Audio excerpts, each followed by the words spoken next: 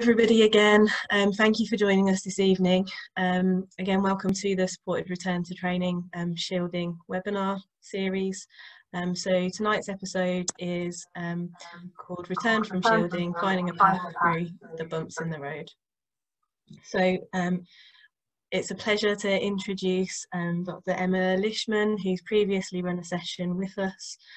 She is a clinical psychologist from the North Bristol Trust, and she specialises with working with junior doctors leading on a supported return to training project. And we've got Claire Blount, who also works for the North Bristol Trust as a clinical psychologist as well. They both work within the Staff Wellbeing Psychology Team, and Claire has been working with consultants and senior doctors and leads on the Consultant Wellbeing project. So thank you both for joining us. I know you've been having lots of conversations with shielding doctors of all grades and yeah, a wide variety of people. So it'll be interesting to talk through some of the things that you've experienced and some of the challenges that have come up. Over to you. Hi, my name is Emma Lishman. Thanks for the introduction. I have spoken at a couple of these things now, so some of you may already be familiar with myself, so welcome back. But to new people, I'm a clinical psychologist working in the Staff Wellbeing Team at North Bristol Trust, and I specialise working with junior doctors, particularly those who are returning from training, and so have become involved in working with doctors who've been shielding through this role. And my colleague Claire's with me tonight, which is great. Hi, yes, Emma's invited me along today. It's the first time I've been to one of these, so really pleased to be here. My name's Claire Blount. I'm also a psychologist working in the Psychology Staff Wellbeing Team in North Bristol Trust. I have a particular remit to support senior doctors in the Trust, and I've been doing a bit of work recently for people who've been shielding, both doctors and other staff. So this evening we're going to talk through a little bit of our experience, what we've heard from people who've returned from shielding, and we've kind of framed that in the kind of good, the bad and the ugly, or we don't like the word ugly, so we're just going to call it awful. And then following that, we're going to have a little bit of a think about how people can perhaps navigate some of this stuff that has not gone so well for people, and hopefully give some ideas around that. As always, please, there'll be an active chat room, and please do put questions and things, and I know that Kerry and Amy will interrupt us and add in if there's things that feel important as we go through. So we would like to try and make this as interactive as possible. Before we start, we just really want to acknowledge that the current context, we're so aware of the rising cases. I mean, we're here in the south, so we're yet again very fortunate.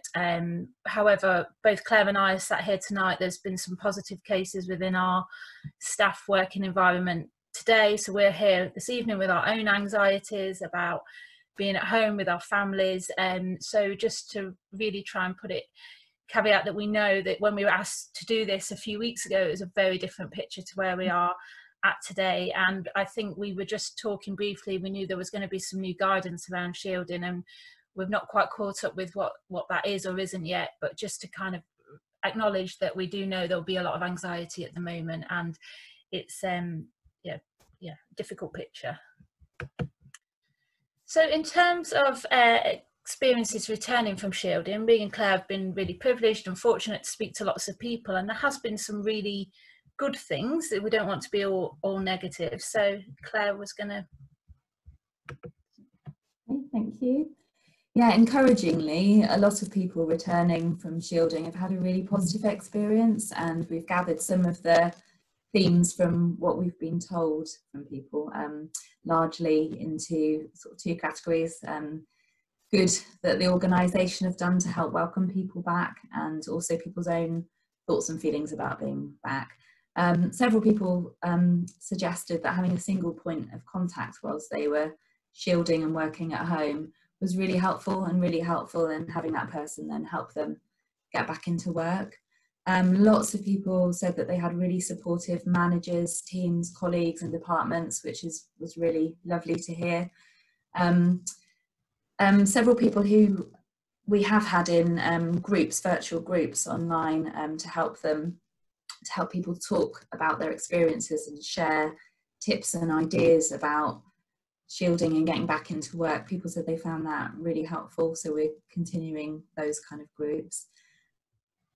Staff said that on the whole they were really encouraged by coming back to the hospital and noticing just how different things were from March in terms of how much safer it felt. So people wearing masks and keeping good social distance, and all the different processes and hand washing that was involved that wasn't there when they left in March. People were encouraged by being able to come back and progress their training, but being allowed to have a phased return, so through things like support, and also where necessary, where people have been redeployed or reassigned or amendments made to where they were working, and all that was super helpful. And we had lots of that feedback from people, which was great. People were really enthusiastic about the good sort of positive feelings that it gave them being back in work. So feeling a bit more normal, having that difference between home and work, enjoying seeing patients again, enjoying the social aspects of work. In fact, one person told me that it almost felt like being in a pub without the drink. So it was that nice to sort of be around friendly, supportive colleagues again. And also that sense of feeling that they were contributing fully, and that sense of purpose. And pretty much everyone we've spoken to has been working really, really hard while shielding, but there was still that sense of being able to be back in the clinical areas and feeling that you're properly in there with your colleagues. Also, people were talking about wanting to keep hold of some of the things that they'd found through shielding. So lots of people had enjoyed having more time with family, and that it had created sort of sharp focus around values and what matters. So friends, family, being able to be outside when you can, and people wanted to keep that going. But also really appreciating having that split now between work and home, particularly people who are trying to work at home with children or other caring responsibilities. Lots of funny stories coming in about people doing online meetings and having kids playing trumpet in the background or arguing over toys, and it was really nice to be able to separate that and enjoy home at home and work at work. Thank you. So unfortunately it hasn't all been good, and it's a real shame, but actually we've also heard a lot of really difficult things when people have returned.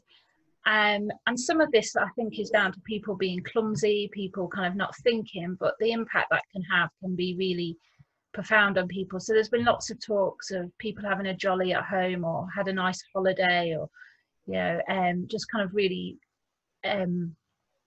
insensitive comments. People thinking that it was a choice, people not understanding shielding as a process, that people were requested to shield, people were given letters, sent text reminders. It was enforced really.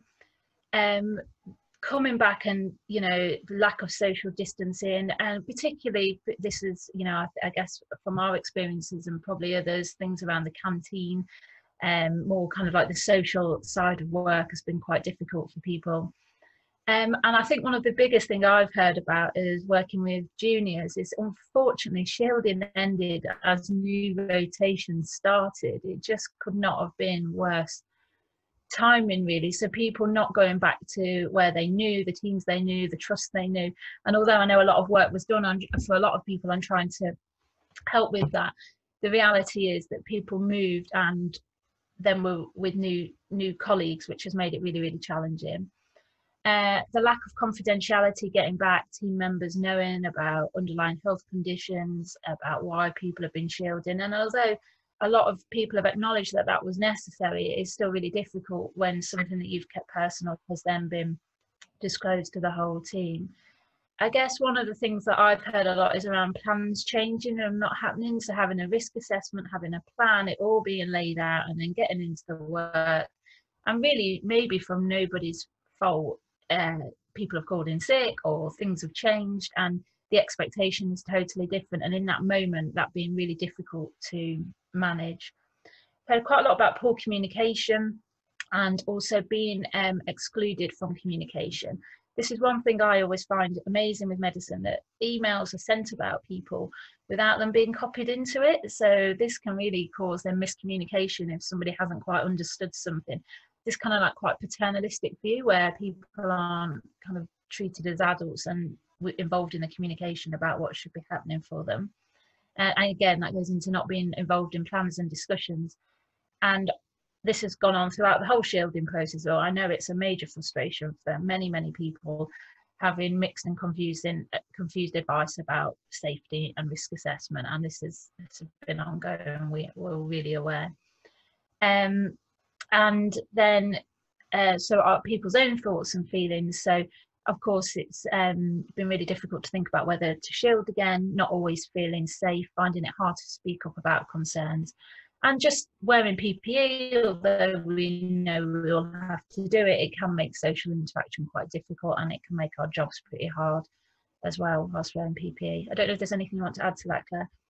Well, the thing about PPE, it was something that, you know, as a psychologist, we wear masks, you know, scrubs over on the wards, but haven't had to wear full PPE, and it was something I hadn't properly appreciated until speaking to a doctor working as an anaesthetist, and just how much of that normal kind of smiling at each other or encouraging each other, or a bit of chat to reassure the patients, you know, as they're going under, or that chat with colleagues, and just how much that makes your day better and how difficult that is with full PPE. I think that's something that... So again, this is, a lot of this isn't, you know, it's difficult, but it's nobody's fault, but it has made coming back from shielding can be hard, and some of this of course is people's faults, the insensitivity. And then unfortunately we've had some really terrible stories, and I think there's a few people listening tonight, so I'm sure there's some more out there, and we are going to ask you in a moment, but we've heard of people being sworn at when they've asked someone to not wear their mask, you know, under the nose. I spoke to somebody who was in the queue, and they just asked if the person behind could step back a bit, and they just were told to, if you're that paranoid, go home. There was an awful story about a game of how close people could get without the person realising, you know, within the 2 meters. And then just comments, really insensitive comments, you know, back in time for the second wave, we thought you'd have a better tan. And of course, there's been some situations where there hasn't been the right PPE, there hasn't been the right mask fitting, and the risk assessments haven't been done. So we kind of categorise the bad from the awful. It's all pretty bad and pretty awful, really, if you're in that situation. But we felt some of it had a malicious tone to it, which was slightly different. And I guess one of the things Claire and I were talking about earlier when we put this slide together, we were like, why would people behave like this? It's so poor. And we're not trying to excuse it because it's terrible, but we're just exploring the fact and wondering about the fact that people are not at the best at the minute. We're seeing, you know, we're so many months into a pandemic, people are anxious, people are scared, people are frustrated, there's a lot of high emotion, and so we did wonder whether some of this might be put down to people's situations. But if you're on the receiving end, that does not make this any easier. But we were really shocked to hear this was going on in our hospitals. It just feels like we're meant to be in a caring environment that looks after each other, and you know, this has been happening. Did you want to add anything there, Claire? No, I think that's good. It was just that question, wasn't it, in our mind? What makes normally caring, helpful people like, you know, act like this? But it's a very particular, difficult context, isn't it, we're in at the moment? Yeah, so we wanted to hand it over to yourselves listening, and we were just going to ask, I think Amy was going to put the slide up for us, about your experiences. And I think if we just give Amy my thanks, Amy. And I've put it as quite a long question, but it might be good. I think it works better if it's in 1 or 2 word answers. If you could tell us about the good experiences, we thought we'd start first, of people coming back from shielding. Have there been any good experiences? I hope so. One of the things a lot of people have said, that when they went off in March, and I say went off lightly, they didn't go off, when they were shielded in March, the world was very different. And when people came out, actually it has felt like, hopefully, that yeah, being welcomed back, happy to adjust. Yeah. There's a real theme there, isn't there, about that connection with people and that support and friendliness and feeling welcomed that does make us all feel better at work. Yeah. Someone's mentioned in the chat as well, supernumerary status. Yeah, fantastic. Got good occupational health support, which is good to hear. Yeah, this is good. Most of it does sound like it's around other individuals being supportive, though, around either colleagues or which is just give it a little bit longer. Adjusted work plan, yeah. Deployment to low risk areas. I know that's something they've really tried to do at the trust. We're at. We've got HR being supportive on the chat here as well. Yeah. Okay, good. I mean, we would hope that there was lots of good experiences and that people were supportive. Someone also mentioning supportive HR. Yeah. Yeah, my travel of 4 hours disappeared. That's very nice. Yeah, green zones, yes. And I guess, you know, at the start of this, it was, you know, the hospitals had to put all these plans. You would hope by now they do have them and have the zones and try and make it as possible for people to be as safe as they can be. Not doing night shifts. Yeah. That would be a pain. Yeah, and again, it's a big issue, isn't it? Night shifts on calls. It's if you've got your plan in the day, these things go out the window if you're then on call. And I know that a lot of people have felt kind of guilty about coming back, but then not doing those parts of the role. But again, they do introduce more risk for people as it's more unpredictable.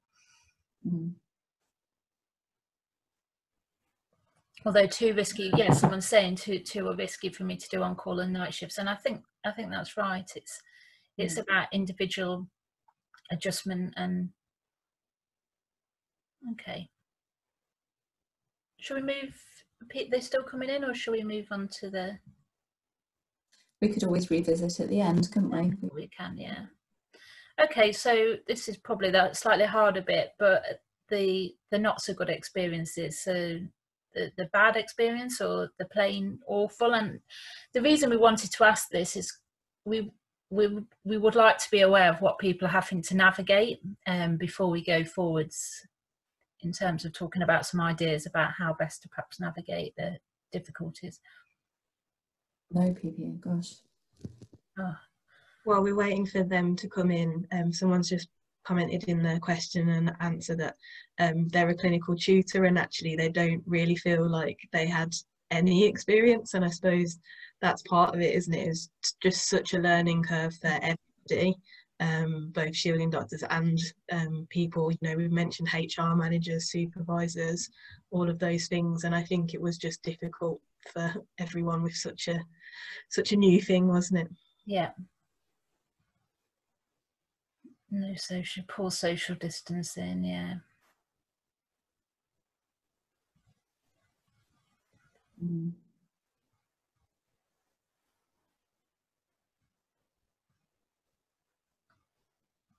Okay, so it mainly does seem to stem around the social distancing and the kind of risk assessment. Yeah. No contact for several months whilst being off. Isolation, yeah.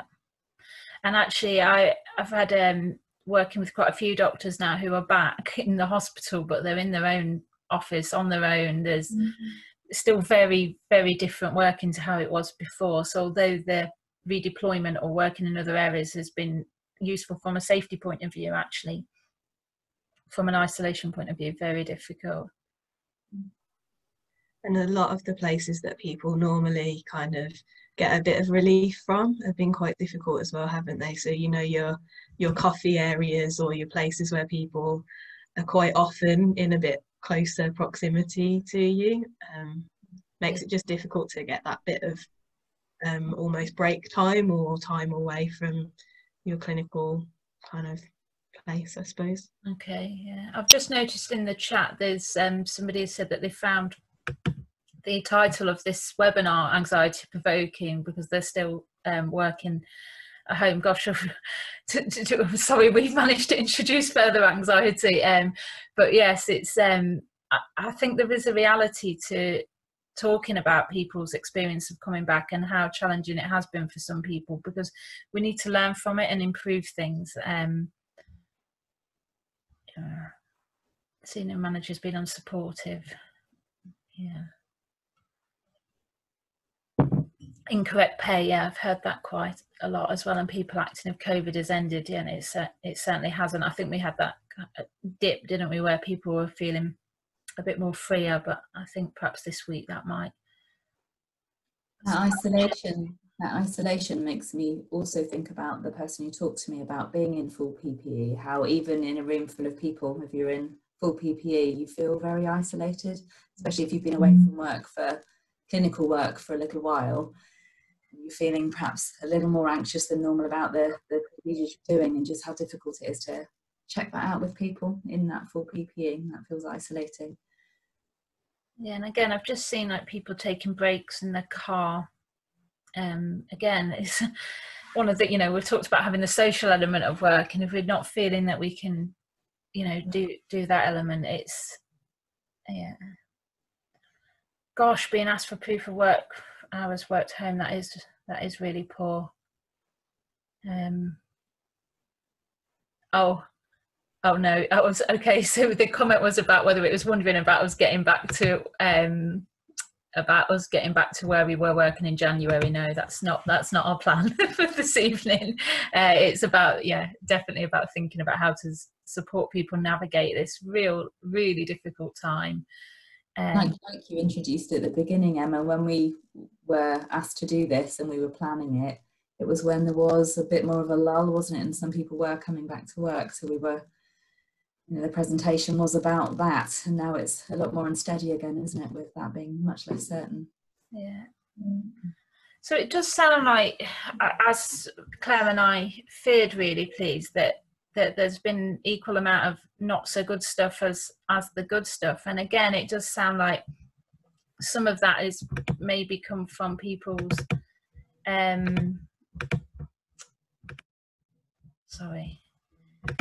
people's naivety and clumsiness and insensitivity, but some of it is also incredibly poor.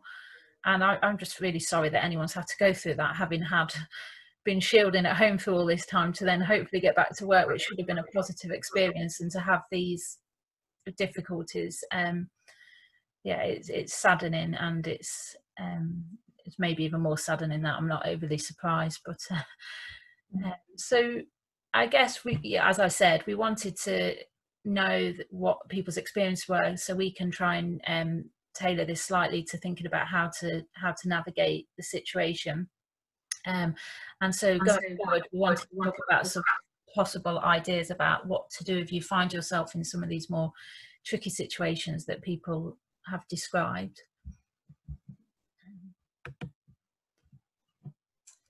This slide was just to demonstrate how in North Bristol Trust we've been trying to really sort of hammer home the idea that keeping safe is everybody's business, not just people who've been told they're more vulnerable or people who are coming back to work from shielding.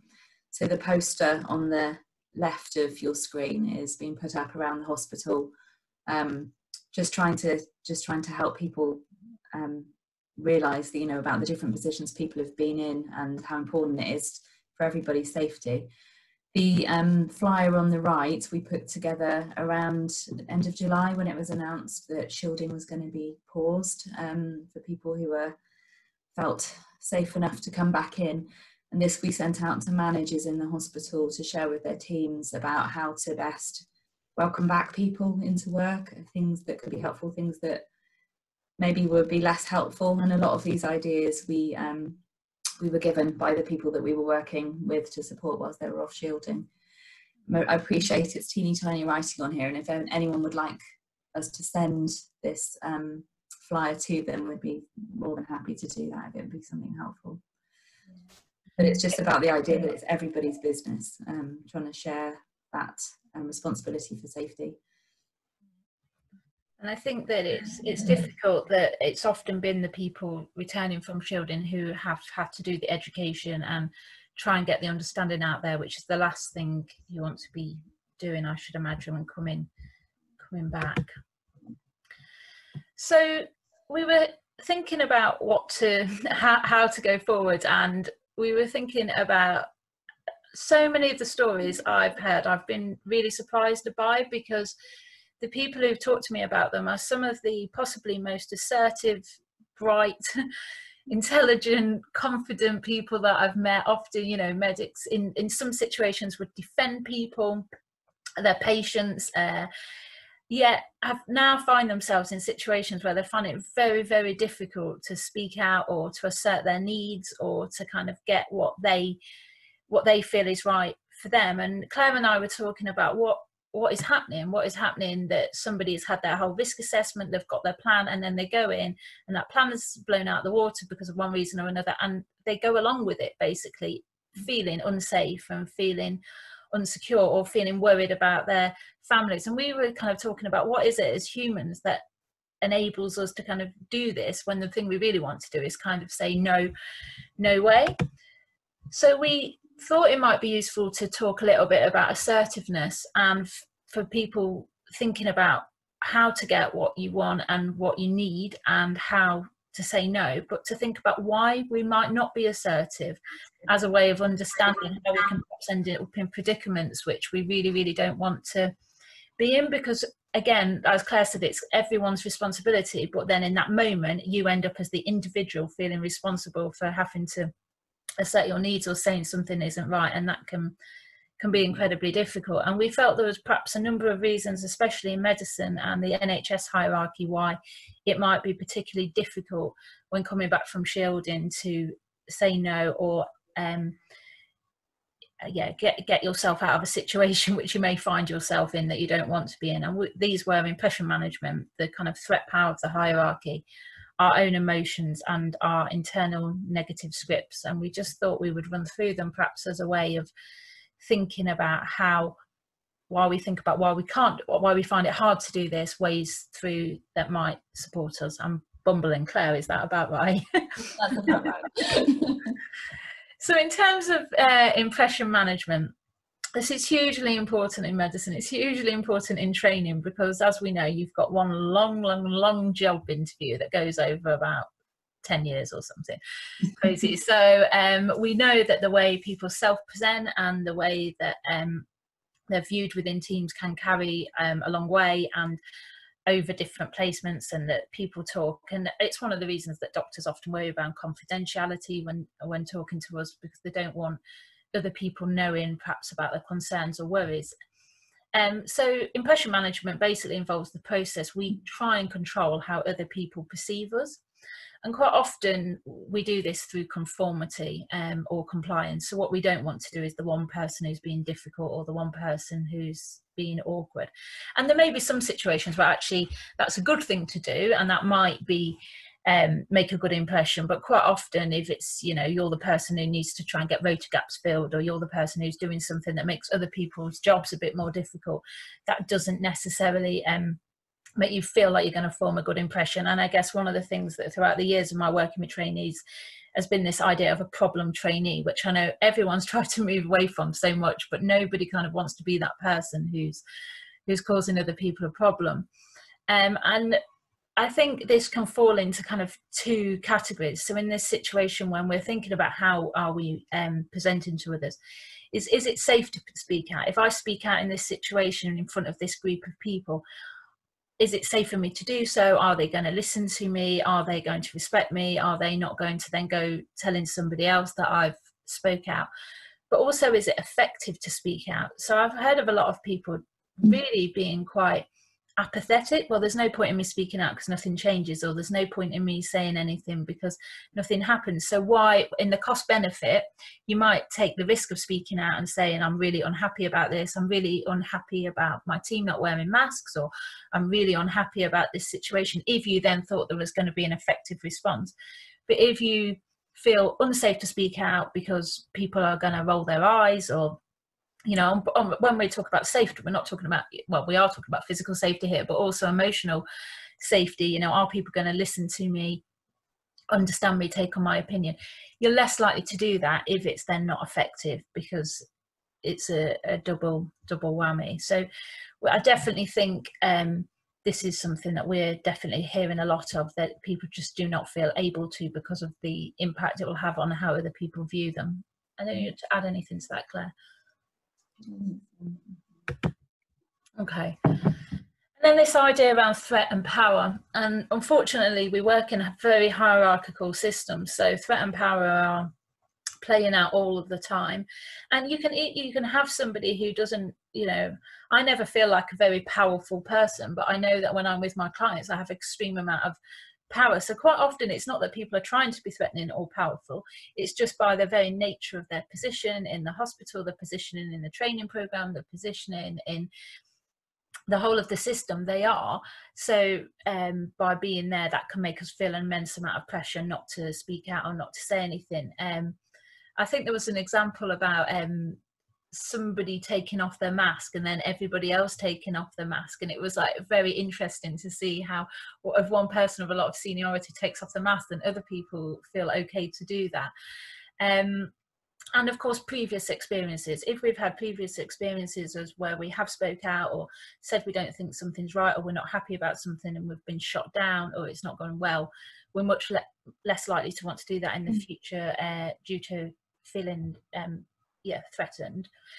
And of course we have our own internal threats, so I'm not going to go into it because Claire will talk more, but our own self-talk and our own kind of integrity. And a lot of the stuff around moral injury I think has come up during this pandemic, because although on one hand we want to keep ourselves safe and our families safe, we also want to do our job and be in the hospital and learn and progress and do all those other things. So I think this is threatening our sense of who we are and can threaten our sense of self if we don't feel we can be doing what we were trained to do. And I guess the final thing that we obviously have to talk about with threat is the fact we're living through a pandemic, so we are all threatened. And when we're threatened, this picture's maybe a bit tongue-in-cheek, but it can be like a lobotomy. Like, we don't think straight, we don't do well, we are not great when we are under threat, because of course we are focused on the threat, we are hyper vigilant to the danger. Everything else is clouded out because survivally we need to focus on the threat. So we lose our capacity to be reflective, we can lose our capacity to see the wider picture, use all our resources, which is why when we're shouted at or something not very nice happens, often we freeze and we stumble, and later on we think, oh, I could have said that or I could have done that. But at the moment, we're not great under threat. So I think if at the moment you're finding that you're perhaps not as assertive as you normally would be, you're not as articulate, you're not managing things as you normally would, this is possibly because we're in this state. Anything to that? I can't remember who it's by now, Emma. I don't know if you can, but that quote, "No man comes up with a good idea whilst being chased by a tiger," isn't it? It's just that idea that when you're feeling threatened, your field of vision narrows, you know, and it's about survival and getting through. It's hard to think, it's hard to think more strategically. Yeah. So emotions as well, we're thinking this is another thing that can get in the way of us being as assertive as we normally would be. One thing that we've heard from a lot of people that have been shielding, I think, quite unfairly on themselves, but have been feeling really guilty, especially at the beginning of this pandemic, at not being right in the thick of it, being right there in the clinical situation, even though people have been working extremely hard at home. There's these feelings of guilt that people talked about when we started to help them speak together. Also connected to threat is anxiety for our own health and others, perhaps where you're going with career and training. So lots and lots of anxieties around. Perhaps anger, if there's this some of these awful experiences coming back, sort of returning to work and then not being valued or supported or welcomed properly by colleagues. So anger can show up, definitely. Really tricky emotion, shame. We've noticed people talking about, perhaps in relation to colleagues knowing that they now have a health vulnerability, whereas before they didn't see themselves that way, and the colleagues certainly didn't know anything about that because it wasn't visible. And also Emma's talked about it earlier as well, this drive that we've noticed definitely in new medics, but lots of professional people, this drive to pursue and achieve and help. And also at the beginning of the pandemic, I think it was out there just generally in society, that kind of drive to help, you know, what can I do? How can I help? And when that was thwarted for some people by them being told they had to stay at home and they had to shield, I think that's a really uncomfortable emotion to sit with as well, and alongside these other things.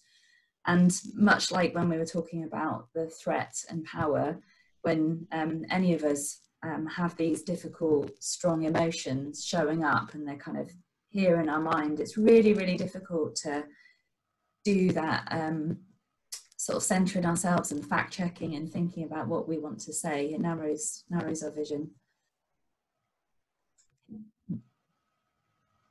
And then having those strong, difficult emotions around can quite easily then tip into having that sort of negative self-talk, that internal negative script. So these are things that people have actually told us when we've spoken to them, that they've perhaps felt like, am I being a fraud? Do I really need to shield? Am I vulnerable? I feel okay. I'm being silly asking for this extra PPE or to be in a safe area. Looking around thinking others are getting on with it, why can't I? I'm burdening others. So I've heard people talking about just that extra, literally talking about a couple of minutes it takes to put on full PPE in the middle of a procedure, but feeling really bad about that, sort of delaying surgery and procedures even just by a couple of minutes. Worries that I'm making myself look weak, worries I'm becoming a problem. And I think when all of this is showing up in our head, it's incredibly difficult to do that kind of fact checking, that thinking, you know, why am I doing this? You know, why am I in this situation? It's really difficult to do that logical thinking when you're being bombarded with your own thoughts like this. And I think a nice intervention to do with yourself is to first of all catch some of these difficult emotions and negative thoughts, and just think, would I be saying this to a friend, or would I be saying this to a colleague who I also know has been shielding or been in a similar position? You know, what would I be saying to them in this situation? We're often so much harsher to ourselves than we are to loved ones, and so it's a good sort of check-in with yourself. But all of this stuff gets in the way. I think that's probably the thing we'd say the most, isn't it? You know, would you talk to a friend like this? And if the answer is no, then we really need to question whether we should be talking to ourselves like it. Absolutely, and we all do it after our, you know, we've checked in with each other, haven't we, Emma, about after decades of psychology, we still do it, you know. There's no easy response. So what happens if we don't get our needs met? What happens, especially in this situation, you know, returning from shielding, we feel unable to set ourselves for all the reasons that we talked about? What happens if that doesn't happen? Well, there's a number of responses. Claire, sorry, you're going to talk through this. I've just realised. Okay, you can carry on if you like. Go for it. When we were thinking it through, we're thinking, okay, so what effect does all that stuff we've just talked about have, how you might respond? And the really natural thing to do is to try and defend yourself in some way. And for some people, to do with disposition and past experiences, that defence might be attack. So respond with anger, or just take that anger in and sit with it all day, ruminating about what someone said or what they did. Some people's response to defend themselves might be to retreat and back down, sort of get away from any sort of conflict. And at its most extreme, feeling then that sense of hopelessness or despair or powerlessness because of that backing down. So, yeah, did you want to add anything to that, Emma? No, I think that's right. And I think, you know, this is also, you know, we can look at this in different levels. We can look at this on kind of a societal level, and we can see this now, can't we? There's some people who are really angry and they're out there sort of saying the anti-mask groups or whatever they're called, is it, like very anger people, and then there's lots of people sitting with, and then, you know, I think And then we can see this in our kind of own family levels. This applies on all the levels, and at the moment it's you know, I think we can certainly say that a lot of us are not getting our needs met at the moment, so it's no wonder if we're responding in these ways. So these were just some kind of examples. So Stefan had a clear plan. However, when he arrived on shift, he was told he was needed on another ward. He did not feel comfortable about this, but he went anyway. He did his shift, but then spent the next 4 days worrying about his health. And this is based about someone I've been chatting to, and 4 days is an underestimate. Actually, was in a real state about COVID following this situation. So Sarah's fuming at her team. They don't socially distance in the canteen enough to take the masks off when they're in the lift. She feels silly saying anything. She's like the only one. She's thinking of quitting medicine. And this is serious. I've heard more than one person say they're thinking of walking, and that's, you know, it's a real shame. And carrying these thoughts around all day, it's a strain, isn't it? It's tiring. It's an emotional load, and it can get in the way, you know, with doing our jobs effectively if we're carrying this stuff all day. Absolutely. And then we've got Joe, who does not know what to do. He keeps the goalposts keep moving. He's recently moved trust and doesn't want to be a problem, but always feels he's been put in situations which are not safe. And our question is, who wins?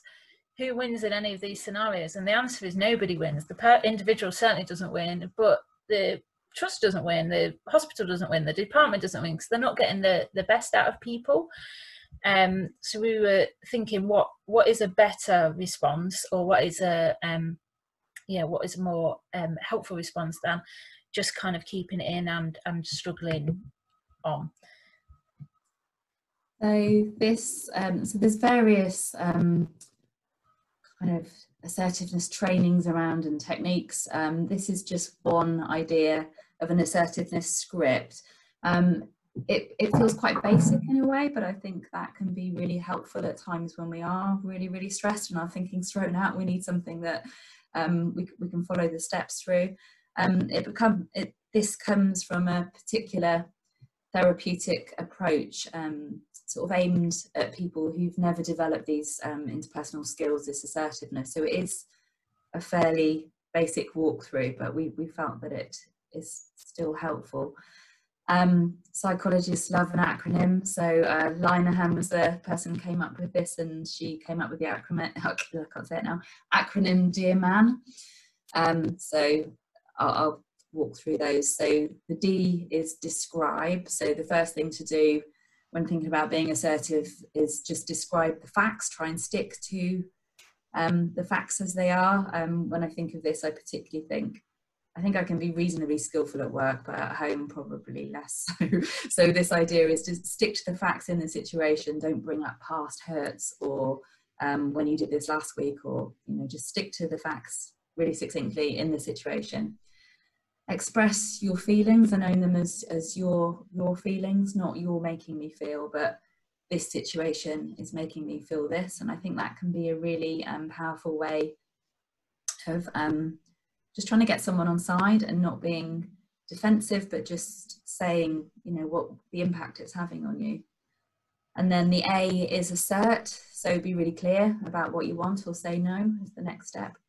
The R is reinforce, so within this, let the person know how it will help if they are able to give you what you're asking for, or the consequences of them not doing that on you or the situation as well. So kind of reinforce why you're asking or why you're saying no. And we'll come up with some examples of this in a minute. And then the M is mindful, so being mindful of your emotions and past feelings. So if you know you're going to go into a situation where you want to ask for something, perhaps take a while to just breathe quickly, check in with yourself, sort of how am I feeling, what emotions are showing up, what can I do to steady myself before I go into this situation. And that will help you just stick to what you're asking for in the here and now. The A is appear confident. There's been lots of research that if you can, even if you don't feel it, it's that fake it till you make it kind of idea. Just keep a bit of eye contact, shoulders back, stand up, you know, not a threatening posture, but just a open, upright posture. That people do listen more, take you more seriously, you're more likely to get what you're asking for.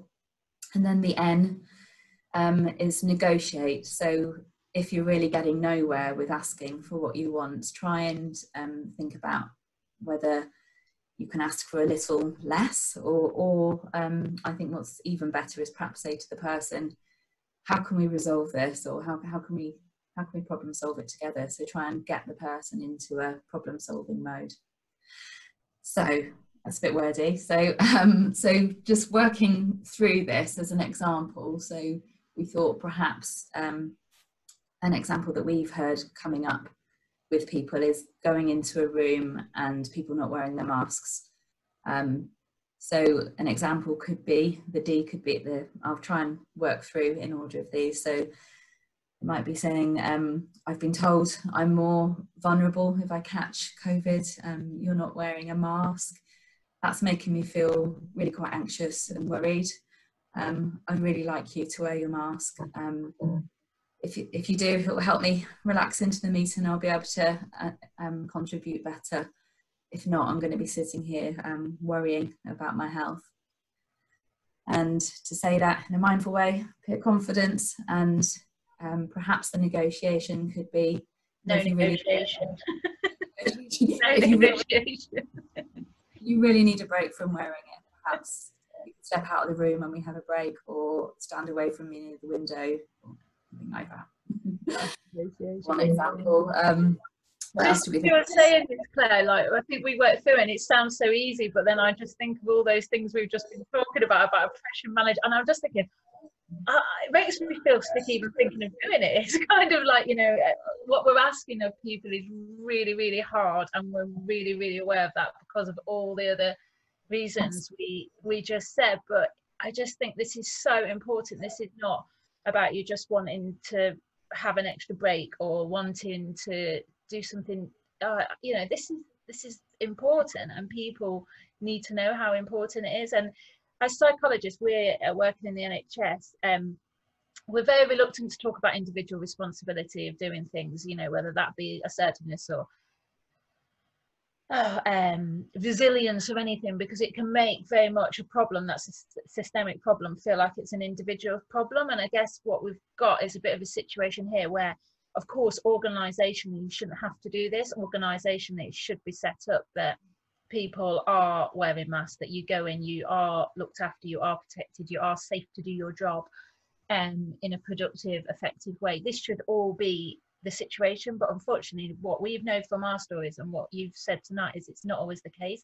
And I guess it is really important to have some ideas, you know, some things in your backpack you can produce in that moment. But we're not saying that this is satisfactory, that you should have to think, oh, I've got to do this. But in the moment, perhaps having a bit of a plan. And me and Claire were perhaps talking about having a few one-liners, even, I don't know, that you can, in the moment, if you feel unsafe or you feel you've been asked to do something, or other people behaving in a way that isn't okay, that you are able to assert yourselves, because we know how difficult that is.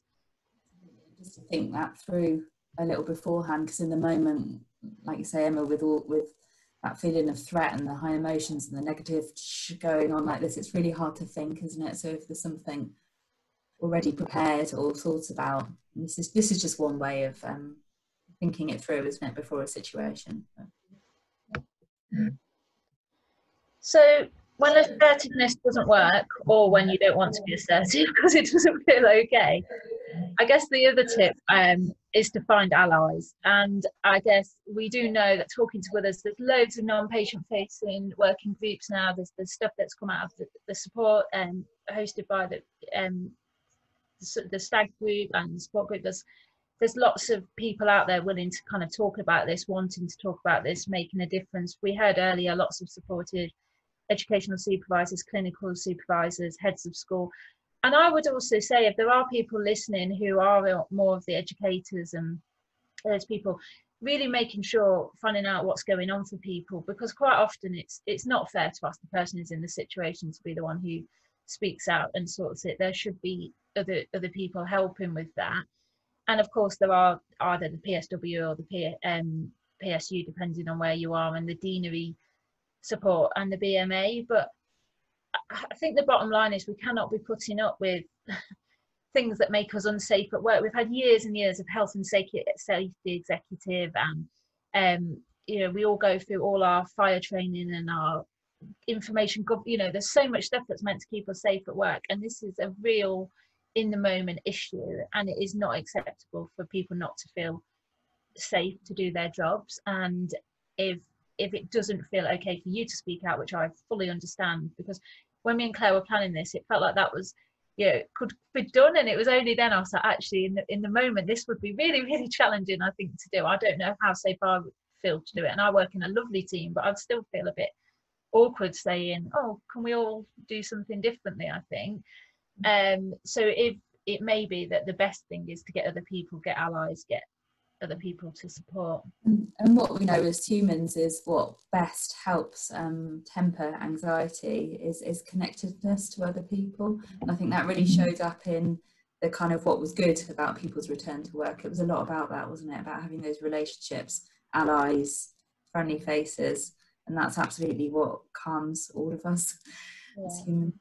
Yeah, so for those of you who I guess there were some comments earlier, perhaps who are still working from home or working in different roles, this may be something to think about before returning. Who are those people, who are those allies, who are those supports, and having those people in place. And again, I really acknowledge that's difficult with the transient nature of training and the moving around. It might be harder to think about who those people are, but having people that you can speak to and support you and be on your side with this.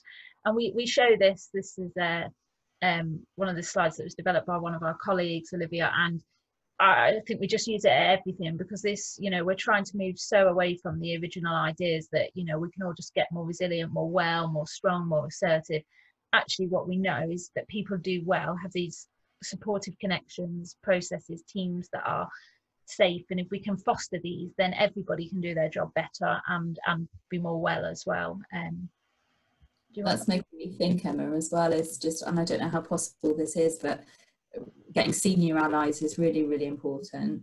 But just how powerful it's been getting people who have been shielding together in kind of, you know, virtual online groups, and just people being able to share experiences and stories and find strength from each other to challenge things that they're seeing that aren't right, or, you know, get ideas about where to go with that. That's been really powerful.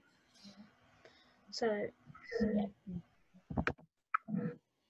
I guess our kind of take-home messages would be that we, you know, nobody chose this situation, nobody wanted the pandemic, nobody wanted to have to shield, and nobody then wanted to have to return to environments which didn't feel safe. As far as we're concerned, everyone we spoke to shielding has been working really, really hard, and if they haven't been working hard, that's not because of want of trying, they've been asking, but the work's not been forthcoming. In fact, most people I know have been overcompensating and working really, really hard at home. Our safety, your safety and well-being is as important as that as our patients. It's not a good system if we're prioritising one person's health over another. All of our health is really, really important, and your health and safety and well-being at this moment is of paramount importance. To notice and challenge on our own critical thoughts. Sometimes, you know, we can be in really supportive teams and everything can be going well, and actually this is an internal process of us giving ourselves a hard time or thinking we should be doing better or could be doing better. So just checking in what we're telling ourselves. Finding allies to keep contact with, people to support us and to help us. Talking to others. I'm sure many of you listening are connected, and if not, there are ways of building those connections. There's a great peer support network out there now. And of course, we always like to talk about how can you build in rest and well-being into your life, into your working life. You know, I think a lot of people come back from shielding have been a bit reluctant to ask for leave, but, you know, have leave, have breaks.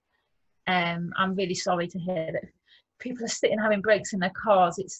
It's just, yeah, it's really, really difficult. So I guess maybe thinking about that, is there anybody you can meet up with and have even a virtual lunch break? It's not the same, is it? But, or going for a walk, but trying to find ways over these next few months of keeping, because I know we call it socially distancing, but actually, you know, it's physically distancing and keeping socially relating to people and being supported.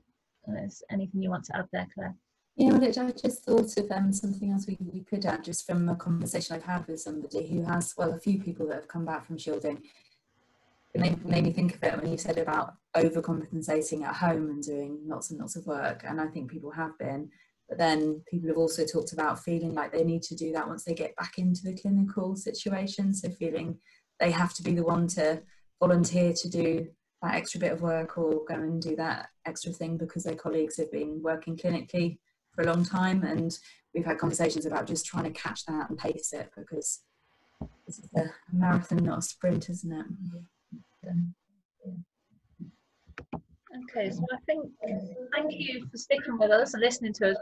I was made aware last night we're clashing with the bake-off, so if anyone's still here, that's we're doing okay. But I don't know, we've not been keeping an eye on, Claire and I have not been keeping an eye on the chat, so I don't know if there are any questions or any comments or anything people want us to talk through, or anybody else on the panel. There's not really many direct questions, but I just invited people to kind of make any comments as well, or kind of share what they'd kind of experienced. There's some people mentioning that it can be quite difficult to approach situations where their you know, their line manager or their supervisor is giving them certain advice or expecting them to want to come back. In particular, someone has talked about an experience of being told, you know, maybe don't involve occupational health because they'll advise you to continue to shield, or, you know, you may, if you're continuing to shield, it might affect your pay or your progression and all of those things, and actually feeling in that quite vulnerable situation. Have you got any advice? I know that's quite individual, but I think some people are experiencing that you know, there may be one person in a number of contacts that has a viewpoint like that, or is comparing them to other people in different circumstances that may have returned from shielding, or be in a different high risk group and has come back or partially come back. I think there has been, I've heard a bit about the comparison. My advice would be first to sit down and figure out what it is you want. I use want loosely because I know this isn't what people want, but given the situation, what's the non-negotiables, what is okay and what isn't okay. And because sometimes it's the other way around, some people are wanting to come back and people are saying no, so it's, you know, either way, what is acceptable for me, what's acceptable for my family, what do I want, and then going into those discussions with a real strict kind of bottom line. It's really unhelpful comparing to other people because we're all individuals and everything's going to be different. And I guess using the thing that Claire, the acronym that Claire talked through, again, that would be very much describing the facts. Well, this is my situation, this is what my consultant has said to me.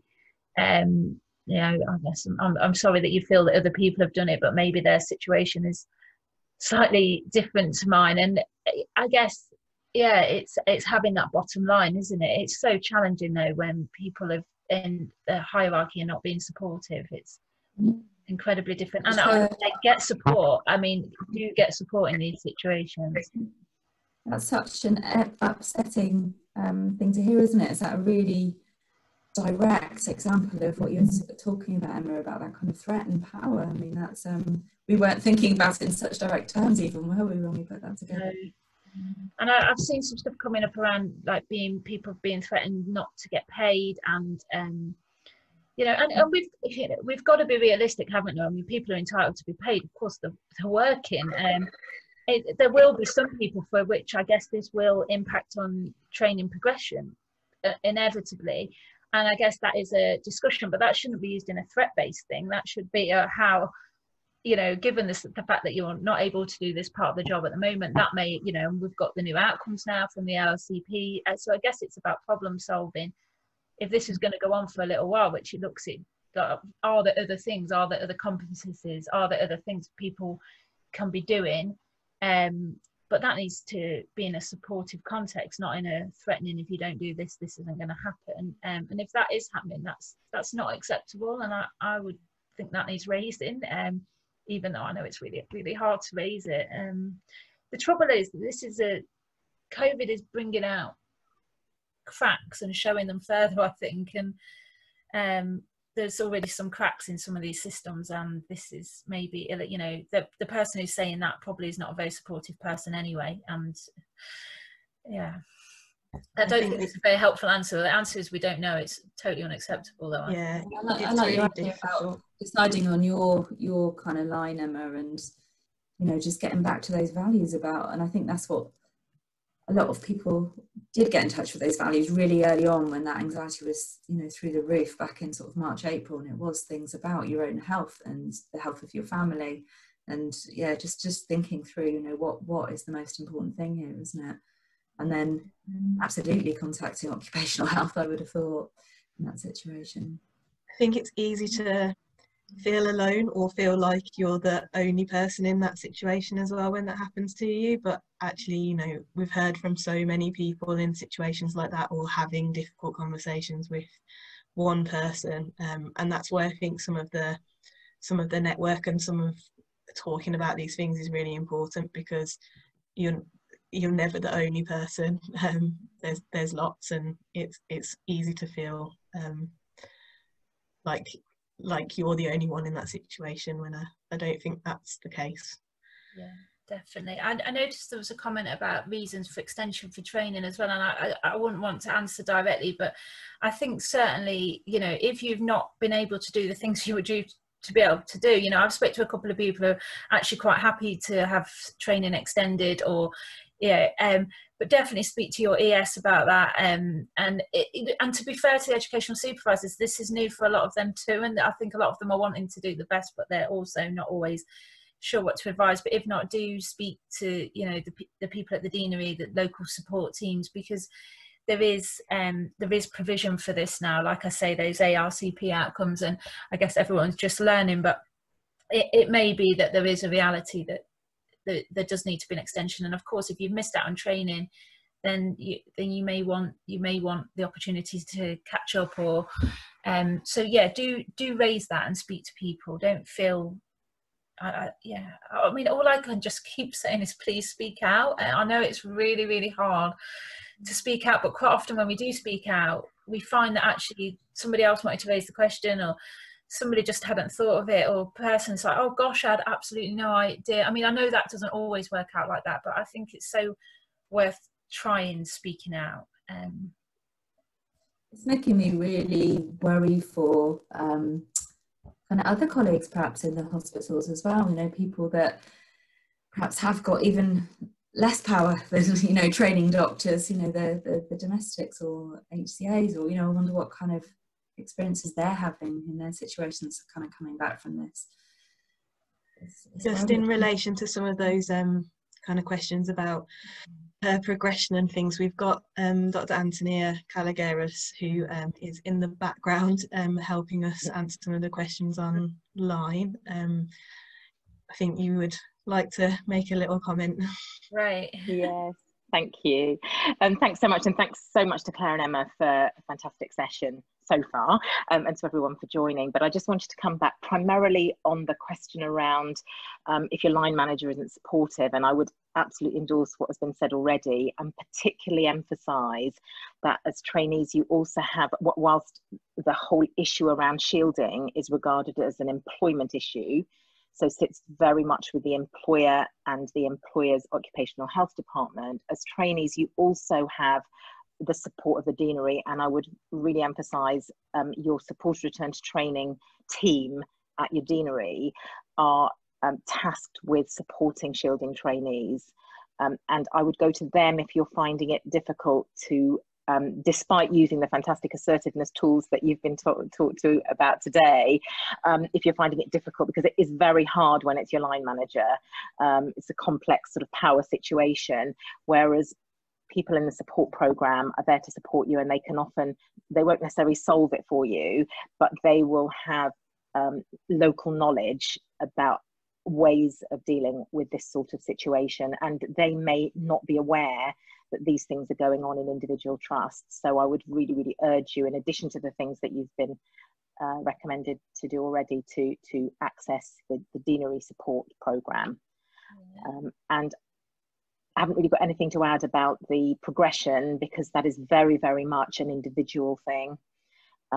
Everyone's situation is slightly different, and it sits within the school, your particular school, within your local office. And so if you want to have discussions around that, and certainly the trainer who was saying, would it be reasonable to have an extension?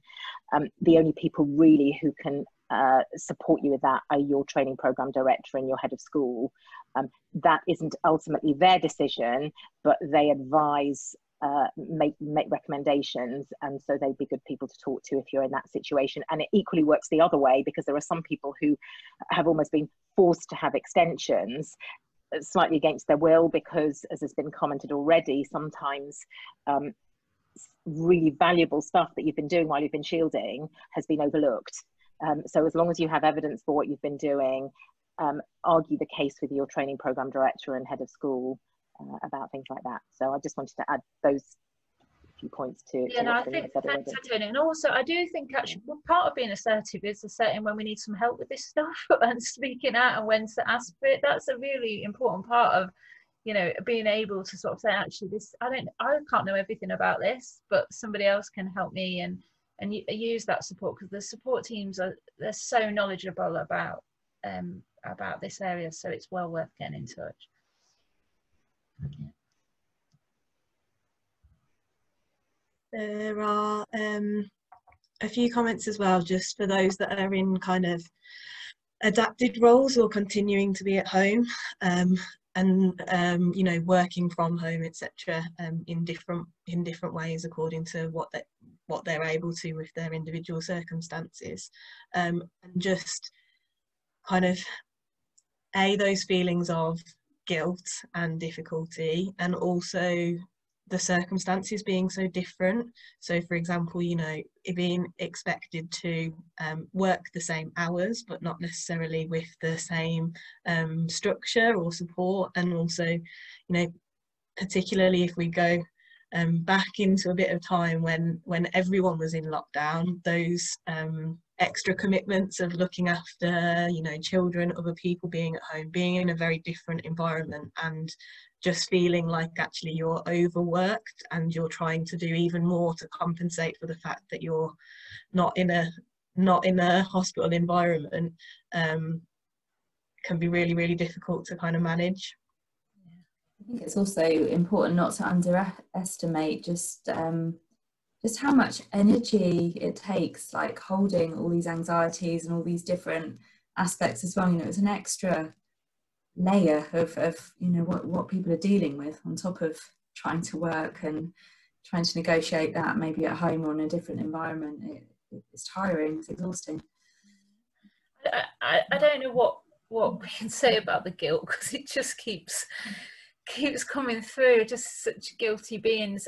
You know, there's nothing to feel guilty for. This was not, you didn't ask for this, you did not want this. I'm sure you would change it in a moment if you could. You know, if you could get rid of the underlying health condition, you could get rid of your child's underlying health condition, you know, if we could get rid of COVID, you know, but this is the situation we find ourselves in. So going back to what Claire said earlier, just really watching how we talk to ourselves. All the research shows that the way we talk to ourselves, the way we respond to ourselves is as impactful as if we were living with somebody who was talking to us like that. If we lived with a bully, we would expect that we would emotionally struggle, yet we can bully ourselves, we can talk to ourselves in this way. So really trying to watch that. And I know it's challenging and we don't have all the answers for that, but I think if people are really struggling that with self-criticism, with guilt, and it's tipping over into something that's causing a lot of problems, which it may well be doing by now, all these months on, please again do seek support. There is the BMA are offering free support. There's support for health professional, is it HHP as well. There's lots of support, and then there's support through local deaneries and stuff as well. So, you know, don't suffer in silence with this. It's a real normal human reaction to feel this, but it is, you know, we're just having really normal reactions to abnormal situations. So just looking after ourselves and sharing this, and I'm sure once you share it, people will kind of try and talk you out of it. But yeah, I know it's difficult. Yeah, it's a really difficult time. I'll just point out a few things as well. There is a link in the chat to the HEE digital resources website for supported return to training.